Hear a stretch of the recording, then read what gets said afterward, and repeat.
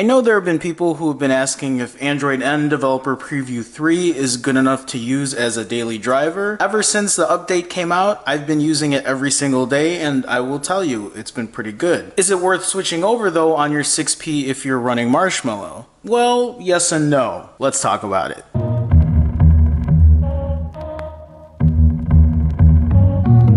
Android N Developer Preview 3 comes with a good host of features, and with Developer Preview 3, this version goes from alpha to beta. Google has finally put this phone in a more stable version. If you haven't already, you might want to take a look at my past videos for Android N Developer Previews 1, 2, and 3. Personally, for me, Android N Developer Preview 3 has been pretty stable. Even when I was running Developer Previews 1 and 2, I felt that was still pretty good. Yeah, I did have bugs here and there, but it wasn't that bad. And with Developer Preview 3, it's been a lot more stable since. Running Android N Developer Preview 3 still offers a really smooth, clean interface. I haven't noticed any dramatic differences as far as lag goes or anything like that. Apps still open quickly and run smoothly.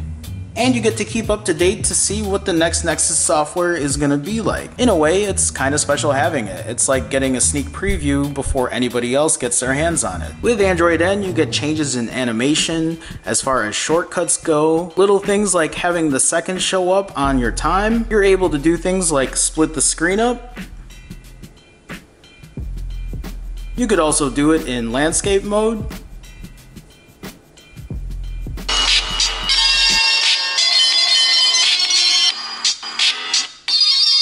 You can give your applications importance levels. For example, with Gmail, if I find this really important, I can set this to a very high setting, so it'll notify me on a higher priority basis than, let's say, another app. Android N finally adds a clear all when you're multitasking, and a lot of other features I'm not going to discuss. You can see those in my previous videos. Is it still fast? Yes. Is it still clean? Of course. Do I have any issues? Here and there. Sometimes I'll have apps that'll just close on me, or it'll tell me that I need to restart the app. So don't update to Android N Developer Preview 3 thinking that it is a 100% foolproof update. But I will say 9 times out of 10, I have no issues, if not better than that. I should go over some of the apps though, just so you know what I use, so you're not a little confused about, hey, Jerome said that it was working well, but with this app, it's not. So other apps that aren't in the Google suite, I'll go over. Airbnb, Amazon, those work fine. Chase, Facebook, Feedly, HBO Now. Actually, I have issues with this, but I don't know if this is actually because of Android N Developer Preview 3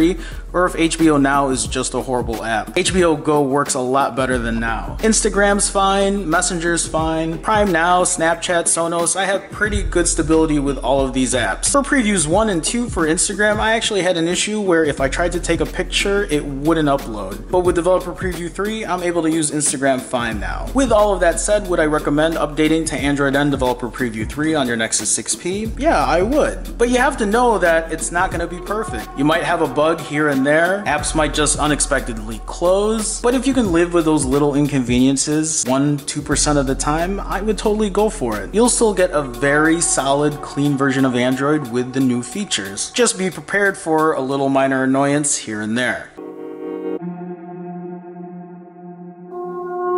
Oh, I forgot to mention, you know one thing that I love about Android N also? I think it just came for Preview 3, is like, remember when you have your phone off and if you double press on the power button, it'll open up the camera app? Well, I found out that even if you're on your phone and it's unlocked and let's say you needed to access the camera app real quick, now double tapping the power button will get it going. Another good feature.